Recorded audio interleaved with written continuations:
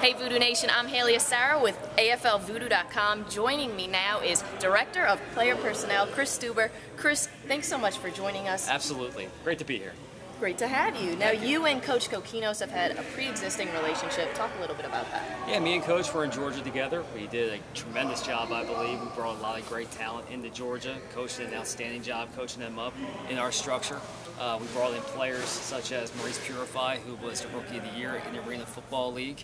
And we're trying to do that same thing here in New Orleans. We're trying to build it up, make it a great program, and Coach Kokinos does an outstanding job with these guys. I know it's going to be an awesome time here in New Orleans. Absolutely. Now, you've been around camp, you've seen the guys in pads. Talk about the competition. What do you think so far? That's what it's all about, competition. That's what these guys are doing on the field right now. We're trying to build our structure, make them play voodoo football the way it should be played.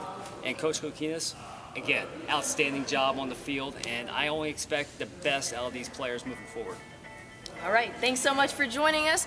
Voodoo Nation, thanks so much for tuning in. I'm Hayley Asaro with AFLVoodoo.com.